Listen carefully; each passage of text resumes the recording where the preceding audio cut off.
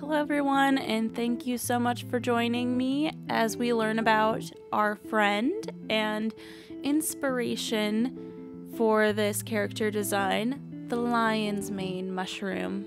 Before we start, I want to put a disclaimer out there that in no way should this information be used for guidelines to hunt and scavenge for your own mushrooms. They make guidebooks for those, and there are people who are very well versed in this kind of thing, and you should always consult them if you are going to be scavenging. I'm going to read a little bit about this guy using Wikipedia. Here we go. I apologize in advance for my pronunciation. I'm not fantastic at that, so bear with me. I looked up how to say its scientific name. Hericium erinaceus, also called lion's mane mushroom, monkey head mushroom, bearded tooth mushroom, bearded hedgehog mushroom, pom-pom mushroom, or bearded tooth fungus, is an edible mushroom belonging to the tooth fungus group, native to North America, Europe, and Asia. It can be identified by its long spines, greater than 1 centimeter length, occurrence on hardwoods, and tendency to grow a single clump of dangling spines. The fruit bodies can be harvested for culinary use.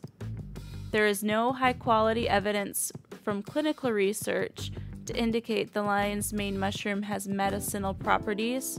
And I'll just throw this in there. I do know that they do make medicines with this in it, even though it's not clinically proven. Back to Wikipedia. Hericium erinaceus can be mistaken for other species of Hericium, which grow across the same range. In the wild, these mushrooms are common during late summer and fall on hardwoods, particularly American beech. Usually, lion's mane mushroom is considered saprophytic, which, if you don't know, is obtaining nourishment from the products of organic breakdown and decay. Basically, the lion's mane mostly feeds on dead trees. However, it can also be found on living trees, so it may be a tree parasite as well. This could indicate an endophytic habitat, which basically means that it can live within the plant without showing any cause of disease to it until like way later. It is used in traditional medicine and also in food sometimes, although some guides consider it inedible. Hericium erinaceus is common in gourmet cooking. Young specimens are considered the best. Alongside shiitake and oyster mushrooms, Hericium erinaceus is used as a specialty mushroom. Its flavor may be compared to that of lobster. The production of specialty mushrooms in the USA increased by about 23% between 2010 and 2018, from 16 to 20 million pounds, or 7 to 9 million kilograms. This increasing consumer interest in specialty mushrooms has encouraged the improvement of shiitake strains. There's another article here on medicinalnewstoday.com that says that research suggests that it may offer a range of health benefits, including reduced inflammation and improved cognitive and heart health.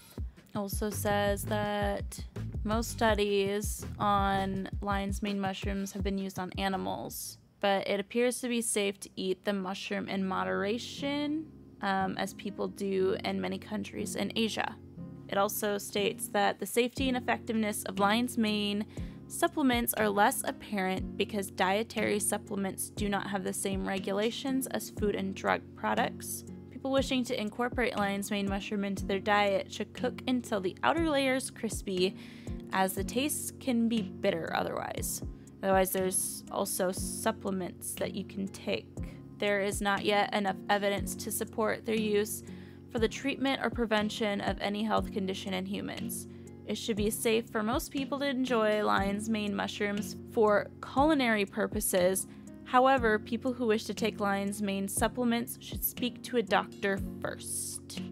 So that's just a little bit of information about the lion's mane mushroom. I hope you found that interesting like I did.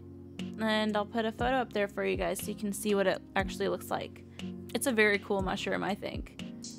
Very interesting. A lot different than a lot of them that you see with just like the rounded caps and like a stem base.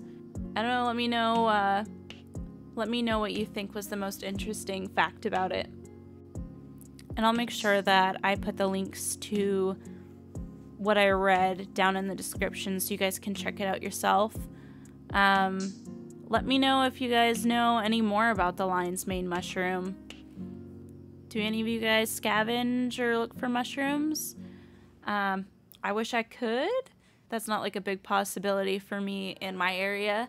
It's very rare if I even see like a mushroom in the yard. Just because I live in North Dakota and trees are a rarity, it feels like. So there's not like a whole lot of places that fungi who like to grow on decaying trees anyway like to survive. Okay, so when I was doing this character design, I really wanted to show all those spines that were basically creating texture of this mushroom.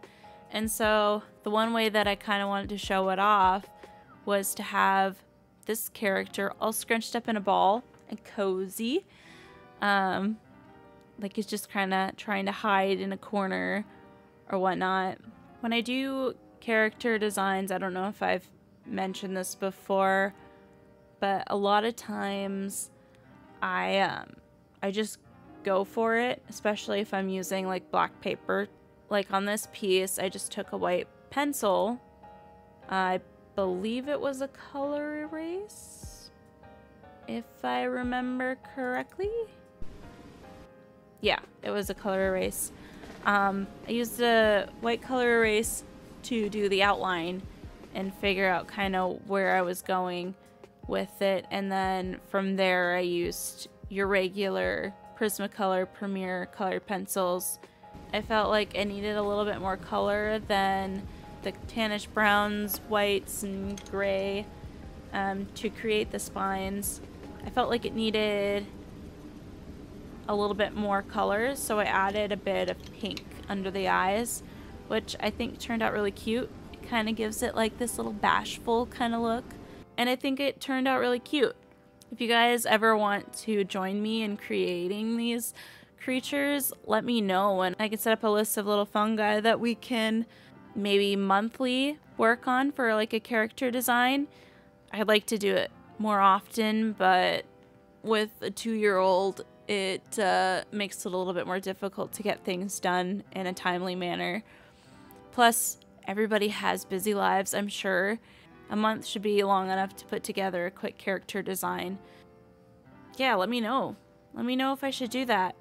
Also, if we do get enough people joining in, maybe I'll do a video showing everybody's work. I think that'd be really fun. So yeah, tell me what you think we should do about that. Well, everyone, I think I'm going to leave you with some music and the rest of the time lapse. I hope you guys all have a beautiful, wonderful day. Thank you. Bye.